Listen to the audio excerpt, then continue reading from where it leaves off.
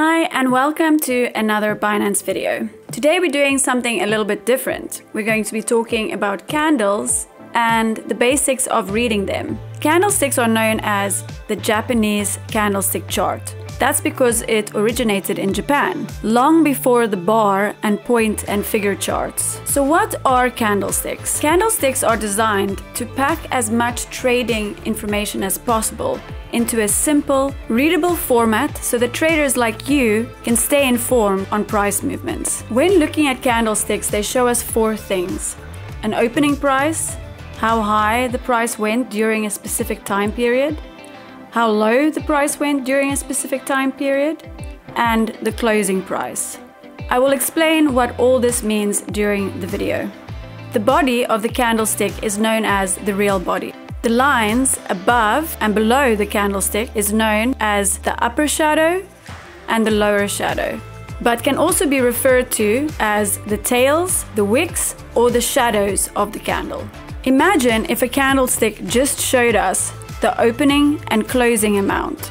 It wouldn't be a good representation of the trading that occurred within the time period. So adding wicks to the candle helps us understand more of the story. The real body represents the time period. Time period means the time frame the candlestick represents. For example, the last 15 minutes, the last hour, the last day, or the last month. The upper shadow represents the highest price of the time period. The lower shadow represents the lowest price of the time period. Let's take a look at a monthly chart on Binance where each candle represents a month. We're currently looking at the BTC BUSD trading chart. Taking a look at this candlestick chart, you'll see both green and red candles. Moving to October, you can see that the candlestick is green. That means that the price closed higher than the month of September, where the candlestick is red. When moving on to November, the candlestick is red. So it shows that the price closed lower than it closed in October. Let's take a deeper look into reading the candlestick itself. Here you can see the wick for the month of October at the top and the wick for the month of October at the bottom.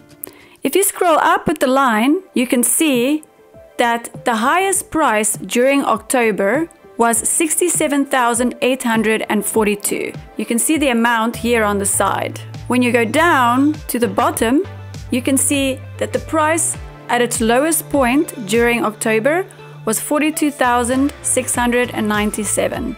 The top of a green candle is the closing price. The bottom of the green candle is the opening price. Taking a look at the red candle, it's opposite to the green candle.